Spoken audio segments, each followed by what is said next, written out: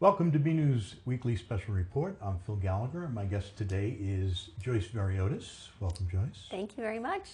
One of the many functions that Joyce has is to be the Deputy Director of the Cummings Foundation, William Cummings Foundation over in Woburn, Massachusetts, which we are quite familiar with at this point, having interviewed Bill on his book, which was interesting for a number of us since I don't think any of us knew he was a billionaire until he came out. I think you're right. A lot of people were very surprised. Yeah. You know, great. Tell a quick story. Bill flies in when he joins the pledge, and we'll talk about that. He flies into Vegas, he rents a car, he goes to the hotel, and the concierge asks him, what's your tail number? And Bill doesn't know, you know. And the guy says, well, you know, the tail number on your plane. Bill comes in so let's start from the beginning. How did you become interested and then subsequently become Deputy Director of the Cummings Foundation? Well, I was actually hired by Cummings Properties to help out with writing, to write media releases, and that's how I got my foot in the door. I really wasn't that familiar with Cummings Foundation, and so I started doing writing for the organization. Bill cares quite a bit about writing, so he and I started working together on various writing projects, and I happened to be in the right place at the right time. So I've been there about 10 years, and about a year and a half or so into that, they wanted to ramp up the grant making of Cummings Foundation. It had been founded in 1986 and it was growing, and they decided it was time to start giving back in a bigger way and establish a formal grant making program. So Bill and I had been working closely. Also, I had a nonprofit background, not in philanthropy, but on the side of nonprofits that is looking for funding. So that provided me with a good perspective to help create a program. And so we launched the 100K for 100 program in 2012. 2012, so it's 7 years old at this point. So tell us well, let's go back to Bill. Bill has a favorite saying, hire the person, not the resume. So I presume that you had already fulfilled his expectations in your other work. Yes, that is a philosophy of Bill's and at Cummings Properties, and my story is not too unusual like Cummings, that you get your foot in the door one way, and then the organization really wants to find out what people's strengths are and is very flexible in finding the right role. So it worked out well that I had the background in philanthropy and the writing skills they were looking for, and it was just one thing led to another. Yeah, and you've got a large collection of people who have been there 20 and 30 years as well. We do. Even, I think at this point we have about 5 people who've been there more than 40 years now. And the company this year in 2020 celebrates its 50th anniversary. Wonderful, wonderful. Now let's start with his overall philanthropic view. You say it started in 1986. How did he fund it? What was the idea behind it at that point? Sure. At that time, it was pretty traditional. He and his wife, Joyce, wanted to start giving back. He had founded Cummings Properties in 1970. It was doing well. And so, as a lot of business owners do, they decided we'll take a percentage of the revenue each year, move it over to the foundation for charitable purposes. But then at some point, they decided they wanted to do even more, and so they started donating actual buildings to the foundation, and that allowed them to ramp up the philanthropy, but to maintain Cummings Properties. Some business owners in a similar situation might sell off buildings to get funding to then give away to nonprofits. Portfolio or something like that. Sure, and the foundation does have a stock portfolio as well. But rather than selling buildings to then generate cash for philanthropy, they decided we'll donate them to the foundation. So the foundation has those assets. The rent from those buildings now goes directly to the foundation, and then he's able to maintain Cummings Properties, because Cummings Properties is the management company for all the foundation-owned buildings.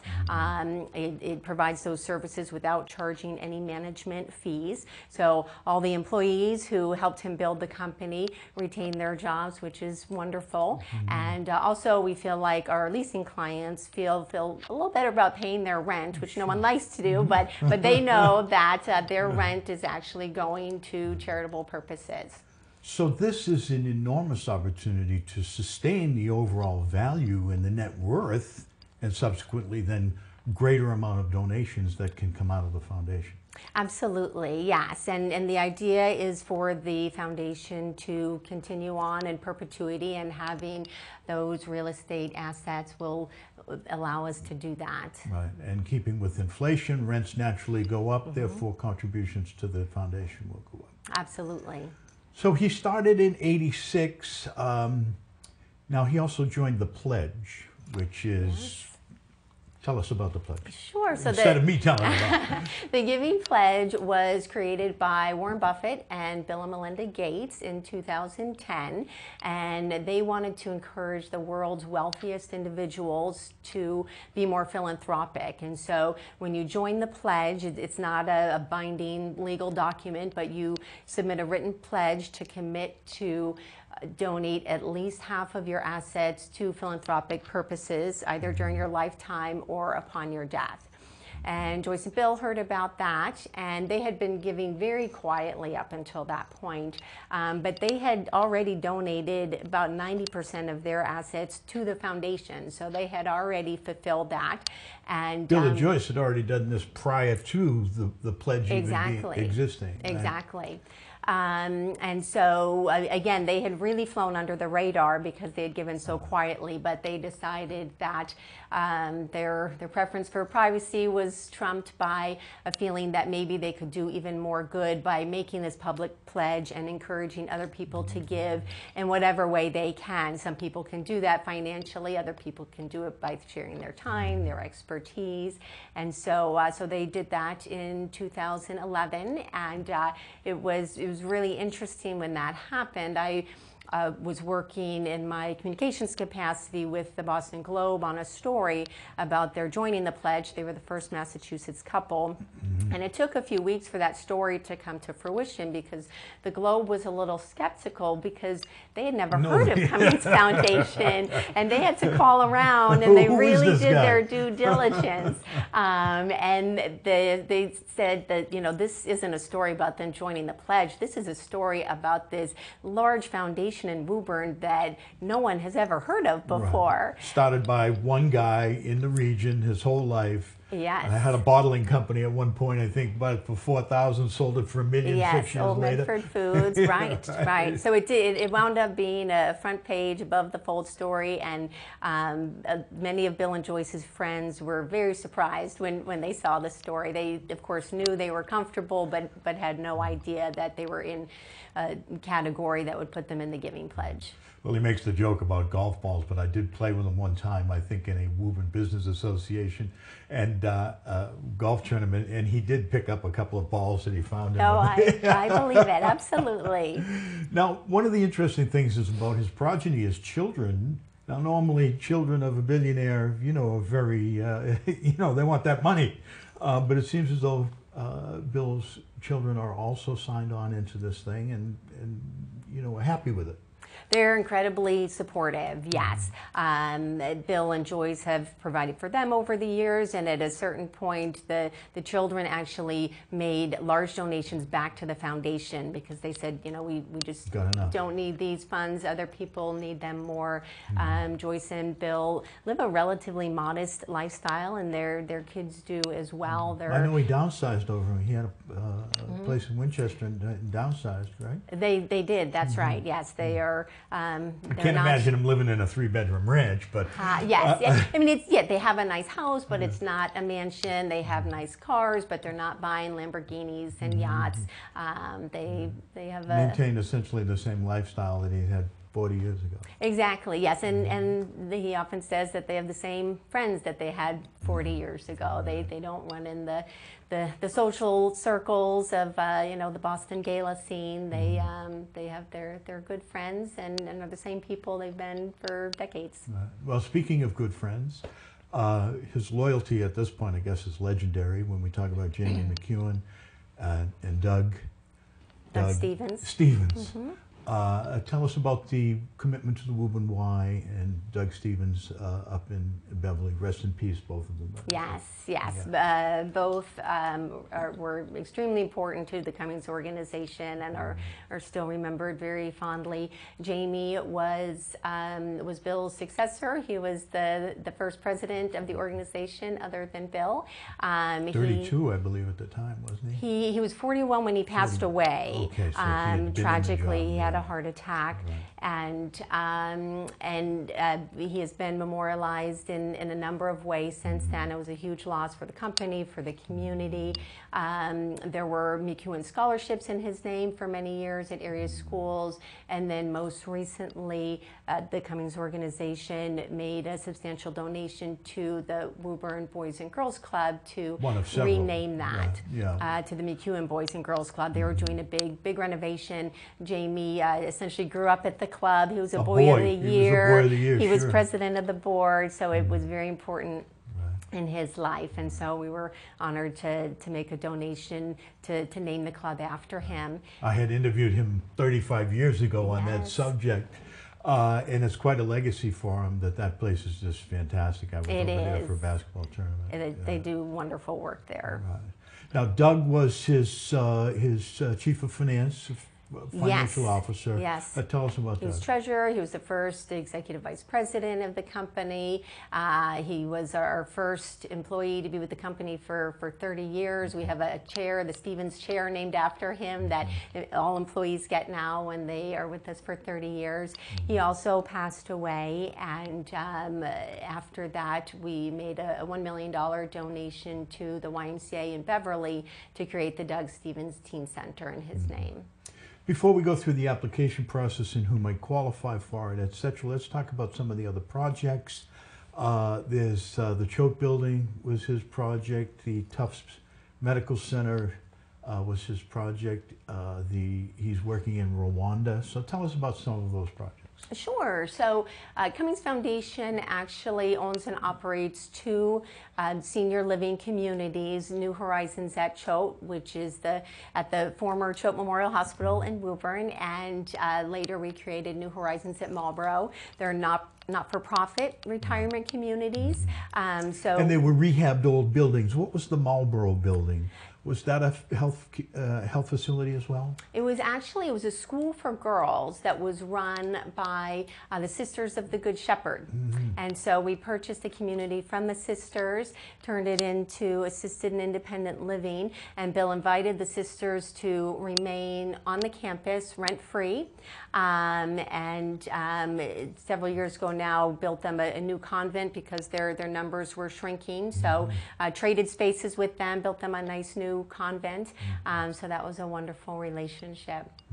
So we have the New Horizons communities. We have a wonderful relationship with Tufts. Bill is an alum.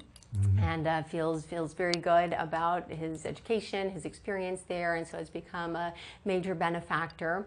Well, that was somewhere in the order of $30 or $40 million, wasn't it? Originally, he made a $50 million gift to Tufts Veterinary School, which is now the Cummings School of Veterinary Medicine. $50 million gift. Yes, and that giving has continued. I think we're north of $70 million now to the school, the Cummings School. It's the only veterinary school in New England. It's a wonderful institution, and really it was just where Tufts needed the money at the time, as opposed to a strong connection with animals or the school. It was a connection from an academic standpoint.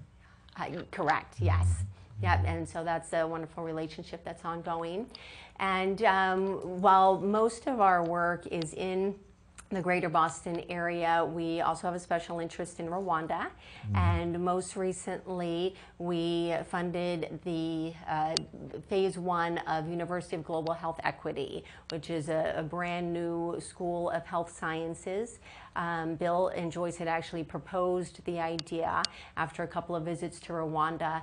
They saw that there was a real need for healthcare professionals. There's a real he had a lack of these connection with a particular professionals. doctor who had a lot of experience there, didn't he? Yes, Partners in Health, founded by Dr. Paul Farmer. So Okay, they had that's- visited Partners in Health hospitals there, and it proposed the idea to Dr. Farmer and some other individuals within Partners in Health and the government, and that was several years ago, and now the university has opened. Bill and Joyce went to Rwanda about a year ago for the dedication ceremony. Bill and Melinda Gates Foundation worked with us for that initial funding, so it was wonderful to have them involved, and it's really exciting that the university is now open and it's flourishing. Quite a dynamic combination. Okay, so let's go to more specifics in terms of, you rolled out this 100 for 100, and when I read it, I didn't really do the math, but tell us what 100 for 100 was. Sure. So, so we started with the 100K for 100 program, and essentially we were each year awarding 100 grants of $100,000 each, so that's totaling $10 million. And as I said, we look to support the local community. We want to support the areas where the funds came from. So the areas where our buildings are located, including here in Burlington, where we have 101 Cambridge Street. And we also want to support the communities where the staff and clients of the Cummings organization live. And so our geography is our primary parameter. So the staff, actually, where they reside, are part of a focus of the grant program. Well, that led us to create a priority area of Middlesex, Essex, and Suffolk County. So, so organizations need to be located in that area and also provide the majority of their services there. So we're looking for really local companies, local organizations. So that grew. Now it's that's been going on since what, 2012? It started in 2012, and then a few years ago we added the Sustaining Grants program because we realized that fundraising is just a never-ending battle for nonprofits. And our 100K grants, many of them we do over multiple years, so it might be $50,000 for 2 years or $25,000 for 4 years. But we decided that we were going to award grants lasting 10 years. So, you know, grants from $200,000 to $500,000 over 10 years to lift that burden, and so the organizations could rely on that funding. Okay, so that then is now up to $20 million when you combine the 100 for 100 plus the sustaining grants. Yes, and this year we merged the programs to create one program, which we're calling the Cummings $20 million grant program. So this current cycle started in July of 2019, and we'll be awarding a total of 125 grants. 100 of them will be for $100,000, and the other 25 will be 10-year grants of varying amounts that will total $10 million. Okay, well, let's start with who's eligible. We know from the geographic standpoint, but are there various services that you prefer or that take preference, or is it anybody who falls under the 501c3 category? Sure. Organizations do need to have 501c3 status, meet our geographic parameters.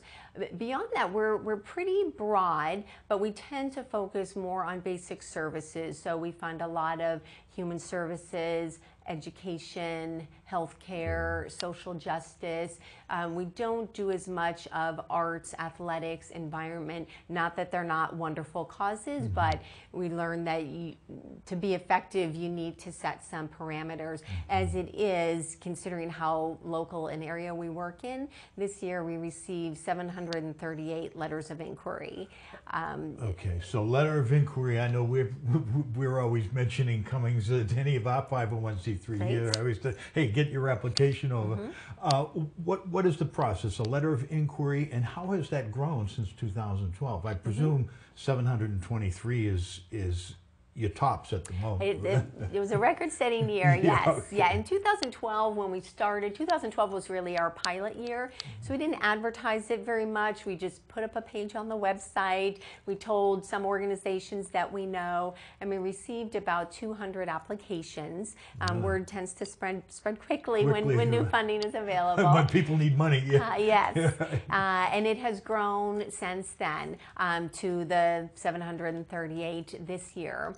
So we ask organizations first to submit a letter of inquiry, which is a pretty brief, 1 to 2 pages. We're looking for who are you, what do you do, and what is the need that you have. And your focus perhaps, and also your expansionary plans, that type of thing? Yes. What would you use the funding for? And we try to keep it pretty brief because it's a lot of work to put these applications together. So we start with the letter of inquiry. We have wonderful volunteers who work with us. We have a system that has evolved quite a bit over the years. We have a committee who reads the letters of inquiry, and they make some tough decisions to select the most promising letters. And this year of the 738, we invited about 320 to submit full applications. And that's where we are now in the process. So you're in a weaning process. How big is the Yes. committee that's going to read through, 1,400, 1,500 pages of info on an application process? So we have a separate committee that will read the full applications, and every application is read by 2 volunteers, and each volunteer will read about 30 or so applications. And 2 people read them independently, and then they come together, discuss them, and they need to agree on which ones are going to move forward in the process, because then there's one more committee, our final grant selection committee. And for that one, we have 10 committees, 4 people each. They receive a batch of 15 or so applications, read them, and select about half to receive grants. And do you have a presentation process at some point in time when you winnow down to say 150? Do they come before the full committee and make a pitch essentially? Right.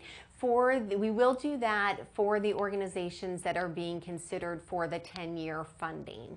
For the grants of $100,000 each, it's purely based on the application, but the final step in the process this year will be for those organizations considered for long-term funding. They'll be invited in to make a presentation, talk with a panel of volunteers, answer questions to help make those decisions. Now, particularly in the sustaining program, is there a review process in terms of the financial wherewithal of these 501c3s? Is there a monitoring or an audit process? Do they submit those to you to maintain their sustaining grant? Right. For the selection process, we do request a budget. We do look at their 990s and financials. We do some of that internally, but we've been very fortunate in recent years to work with LGA, Lippman Gerson, which is an accounting firm. It's been a long-term client in West Cummings Park and Woburn, and they have provided pro bono assistance. They have wonderful expertise in this area to help us review those financials. You can also get that information from the Secretary of State if they're in good standing. Yeah, exactly. And we look at a few years, and we want to ensure that an organization is on solid footing. Ideally, we're looking to support organizations. It's mostly small and medium organizations that we support, and we want our funds to really have an impact. And we want to help them get to the next level, introduce a new program, serve more people when there's a need for that. But it's not meant to be life support for a struggling organization. Right, or to bail somebody out who's got a negative balance. Exactly. Now, they get to the final process, and that includes the 4-member committee that has reviewed it, or is that the entire committee of the 40 that have reviewed them? So the final step is each application is read by 4 people, and like at the other steps, they read them independently. Then they come together, and we have amazing volunteers. It started with our trustees and grew from there. We have community leaders, business owners, some clients of the Cummings organization, so they can see where their rent dollars are going, sure. Fed college presidents, and people who bring a lot of different perspectives, and it's a really interesting experience for them to then come together, and they have their idea about which one should get the grant, but then they hear some different perspectives, and it's very, very eye-opening, but it's also very challenging because by the time it gets to that point, these are all fabulous organizations doing important work. Sure. So it's not right or wrong, black and white. They're really judgment calls by that point. Now, going forward, you mentioned in perpetuity. This is really an organization that can grow in perpetuity. I mean, how substantial can this be in a decade? More substantial is the word, I guess. Yes, it's a great question. The foundation has grown quite a bit over the years. We expect that it will continue to grow. We don't have a plan for 10 years out what it will look like, but we do revisit our grant programs every year and look at them and make changes and think about what we need to do in terms of granting funds and how we can adjust accordingly. Is Bill going to put up any more buildings that he's going to put into the foundation? We'll see. Things are always changing at Cummings. Right now, we're doing a lot of work in Beverly at Sure, Denham I remember Ridge. the shoe. Nobody believed he could do anything with the shoe. Yes, right? yes. And now up the road from that, we have Denham Ridge, a brand new campus that's being developed. So, so there's always something new going on. It's a very fluid organization. Let's get right to the heart of the matter and talk about what are you doing in Burlington and the surrounding areas for 501c3s. What grants have you done? Sure. Here? So we have awarded about $1.8 million in Burlington in recent years. We've been thrilled to do that. We have awarded grants to the Burlington Council on Aging, which does great work. We've awarded a couple of grants to Burlington Police Department for a mobile command unit so they can respond to local crises and be better equipped for that, and also for a mental health staff member, which is so important, especially these days. We have also supported Leahy Health Foundation in a substantial way.